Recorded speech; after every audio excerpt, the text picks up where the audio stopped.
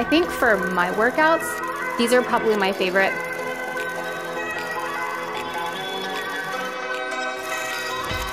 What if I had left a second sooner? That would have hit me on top of the head. It was like Final Destination stuff.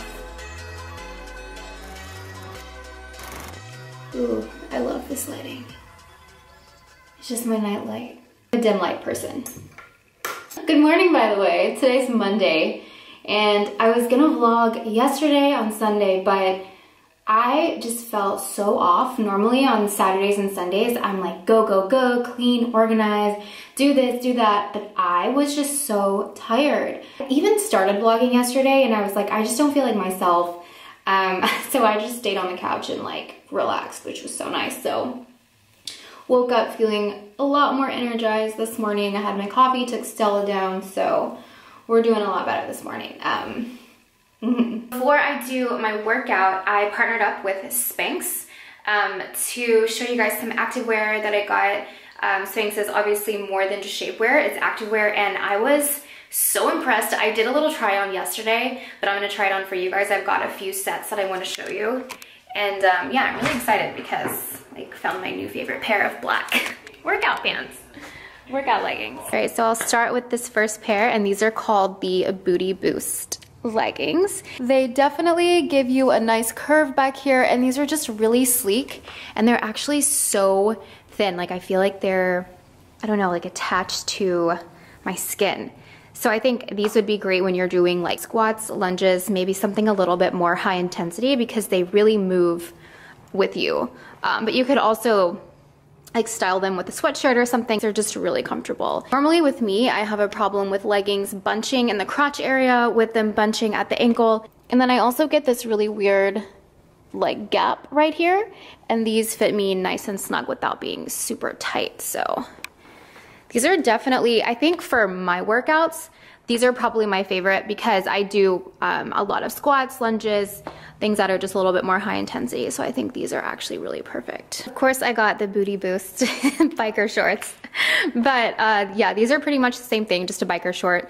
I love wearing these with like an oversized sweatshirt, sneakers when I'm running errands, but also when I'm working out and it's a little bit warmer in the apartment. And they don't squeeze your leg right here. Like most of my biker shorts, like my workout biker shorts, really squeeze my thigh to where I have a line when I'm done working out, but these are actually really, really comfortable. All right, these are called the Everywhere legging. They have technology that targets your tummy, and they really are very sleek and fitted to my body as well. I would prefer, if I were running errands, probably going with these. These move really nicely with you as well. Here is the back of these. All right, this is my favorite set out of all of them. This is the seamless legging and the seamless top. These are definitely thicker than the other two, which is what I like. And I love that they're seamless because it just makes them so much more comfortable. I feel like I would be comfortable doing yoga in these. I would be comfortable doing Pilates or high intensity or lifting. And the back is very, very high waist. So that is what I love about these. I love a really high waist, something that like fits you really snug up on your back. I mean, you could even throw in a little sweater and some ankle boots and feel super comfortable. And then this is the medium impact sports bra, and this is really pretty. It's got mesh detail here and mesh detailing in the back. Again, I love just like a solid black set, so I think this is a great option with these pants. If you don't want to do more of a top, if you want to do more of a sports bra, it's really supportive too. So I feel like when I'm doing my warm-up, jumping jacks or something, I'm not flying all over the place. And this is the Braleluya bra, and I also have it in black, but it's a little easier for me to show you the details when it's laying down. So it has these really thick straps that are so stretchy and comfortable. And then the back is actually made out of the same material. I love this material though. You don't get that annoying bulge on the side when you're wearing a tight t-shirt or a dress. Love how much coverage this bra gives as well. All right, this is the Undetectable Lightly Lined Bra in Ballet. And it is one of those really comfy bras, but it's also kind of sexy at the same time. You know, like our old like basic bras are so nice and so comfortable, but it's nice to have something with a little lace, you know, like a little pink color. And then these are the undies that match the bra that I was just wearing. And they are high waist, they're lace. I think these underwear are great for if you're wearing a tighter dress, but you don't want to wear a thong and you want a little bit of control up top. I think these are perfect.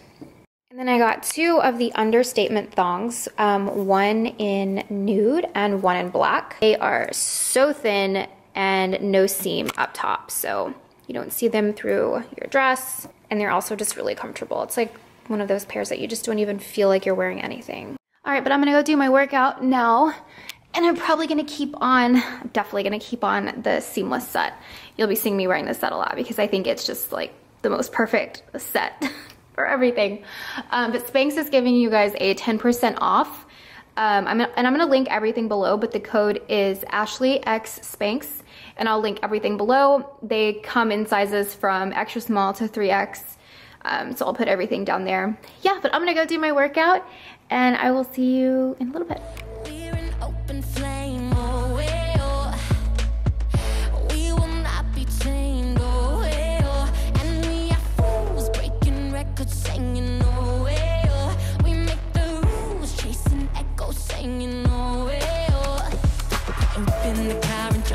Train got one left to live and love on the brain. We're ready to go and ready to move. We got no regrets, we live like a fool. I know that.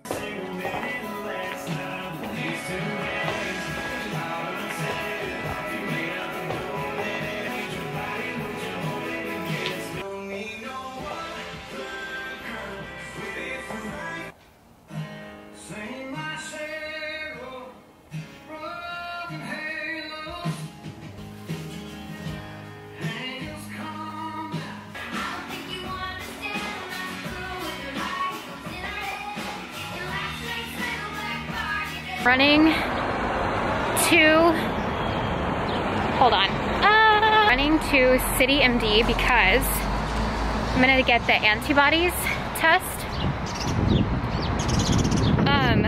You know, I guess 4 weeks ago, I had what I thought was a really bad sinus infection, even though I'd never had a sinus infection before. I didn't have any coughing, no fever really. I had a little fever for like 20 minutes.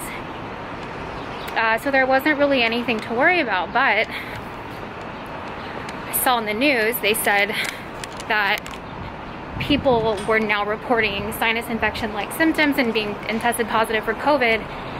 And our governor was on this morning and said, if you tested positive or if you think you had it, please go get the antibodies test. They really need people to donate plasma and just for the numbers in general. So that's what I'm on my way to go do now. It takes 3 or 4 days to get the test results in. So we'll see, but the City MD is pretty close to my apartment, so I'm just gonna run over really quick. I don't know if there's gonna be a wait, but I won't see you until I get back home because I don't wanna, after I leave the doctor's office, I don't wanna touch my camera or my phone or anything like that. So I'll see you when I get home. So I got home and I immediately took all my clothes off, showered, and now I'm on here. Put my clothes in the washing machine already. Sorry, it's my beauty blend.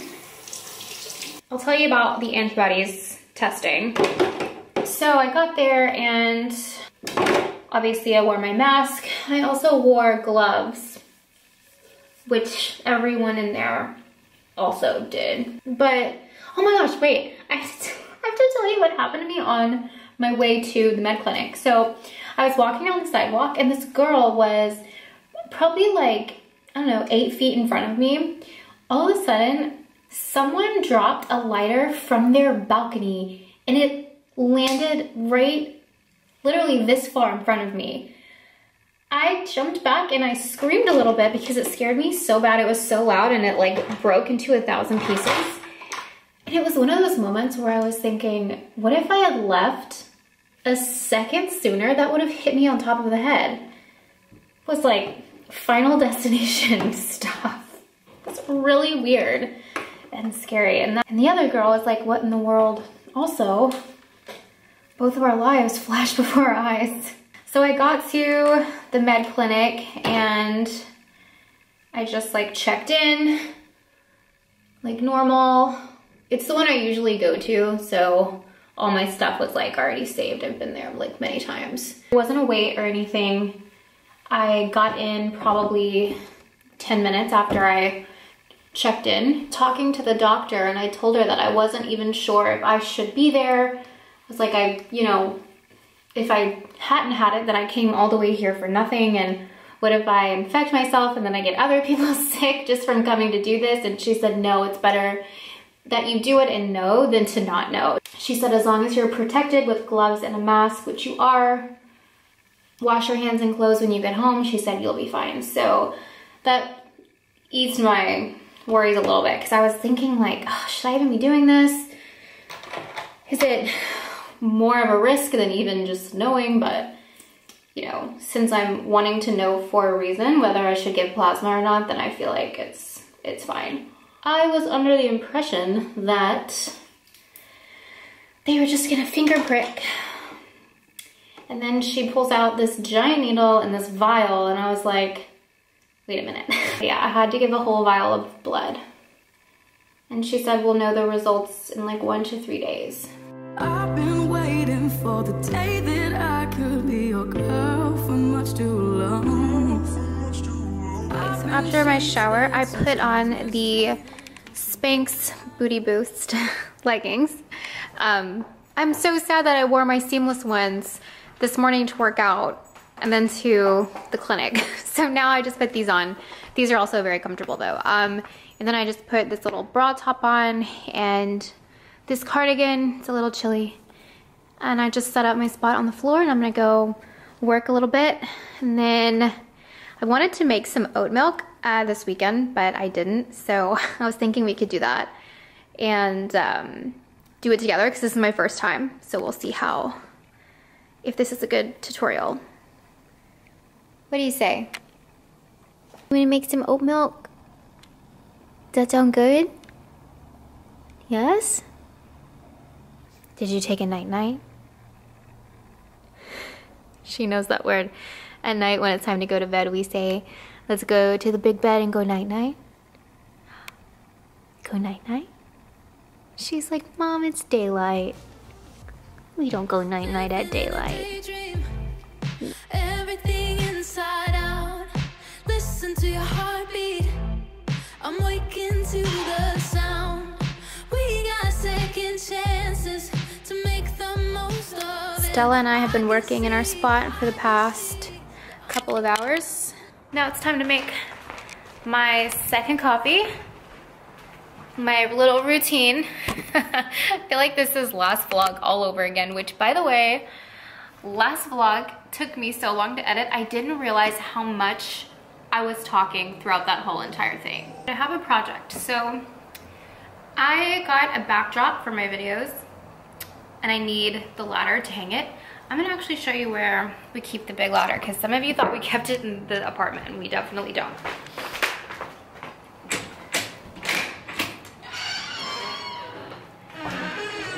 Come out in the hall.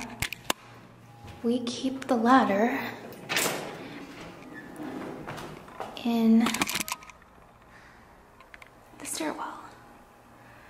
So I'm gonna grab it really quick.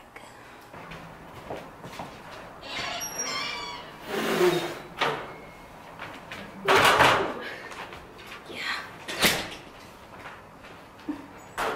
Got that? So, for my backdrop, I got another set of curtains. You're super dark, dude. I tanned last night. No. 2 more sets of these curtains from CB2. Sorry, 2 curtains, 1 set. Because I thought, when we do move one day, wherever we go, we'll have an extra set of curtains in case we have another window. So it's good investment in my opinion. But I'm gonna hang them right here. Not hang them, but I'm gonna set up the nails so when I am ready to film, I can just pop up there, hang them up, and then film. The reason I'm doing this is because when I film style videos, I notice that the light reflects off of the brick because it's dark, and I just feel like you can see the outfit better. It's less distracting and not so blending in to the wall. So I think a backdrop is kind of necessary, so I got curtains. This could totally backfire. We'll do a test and see.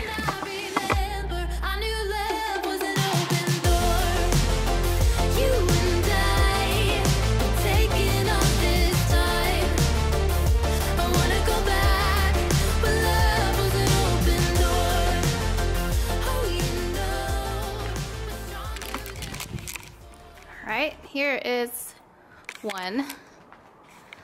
Obviously, you'll just be able to see this, so you won't be able to see that up there. So then I have another one, so I'm gonna make 3 more nails for this one. I bet the mirror's gonna get in the way, but that's fine. Yeah, I know you're gonna keep me smiling. Always give me what I need. Here, it's fine. It starts opening up a little bit up top, but I could probably just safety pin it closed right here and it would look fine. So maybe I can also like pin this here whenever I'm shooting. I just think it'll be much easier to see outfits overall. Alternate too, just see what works, get feedback from you guys and figure it out. Okay, I'm gonna take those down, leave the nails up. Yeah. Put the ladder away, or have Ryan put the ladder away. We got the new thing, oh, I was trying to get the blue ladder out of the shot, and there it is. Something else I was gonna do yesterday was to send out my save the dates. And one thing I have learned is that stamps are expensive. Everybody's getting the American flag stamp because they're the least expensive. The pretty floral stamps I wanted were like $1 or something. Then I was thinking I have to buy them for the save the dates and for the invites. Didn't I show you, I can't remember if I showed you our invitation process or not, but I found this company called Shine on Pinterest actually, and I just stopped looking. They were exactly what I wanted, and the whole process is so easy. Let them know what you want, what you like, and they send you this whole pack of basically like samples. So they send you ribbon samples. They just basically send you like whole packs of what the liners look like. I mean, just really super easy to look through. And they sent over the different paper options, so there's different weights of paper. So this was step number 1, which was super helpful in helping us narrow down exactly what we wanted. They send you the envelope liners with a stamp on it, and it was just really, really nice. So, and then here's like basically what would go into your actual invitation. So accommodations, the RSVP card, reception, information, and then your little return address here. And then all of that would go in here. Then after you decide, you're set up with a designer, and our designer was Jolene, and she was so sweet and so easy to work with.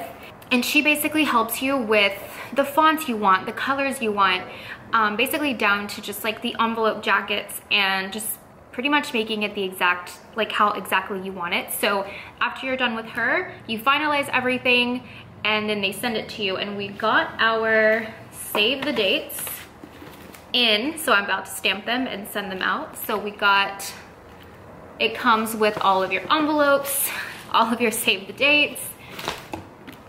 So that is nice. We just kept ours super simple. I was really debating on putting our wedding website on the save the date, but with COVID, I just wasn't sure of a lot of things, so I didn't. And I kind of regret it now, but I'll put it on the invitations, which aren't gonna go out too long from now, but this is the save the date that we chose. It's just super simple and classic, and I just think this was our favorite, so on the thicker paper as well. So what I'm gonna do now is go through and stamp these, and then hopefully we can get them out when we go take Stella on her walk tonight. I think I'm a little behind on the save the dates. With, you know, with everything that was going on, we just weren't sure if we were gonna even have our wedding date, so we were like, do we send out a save the date if there's no date to save?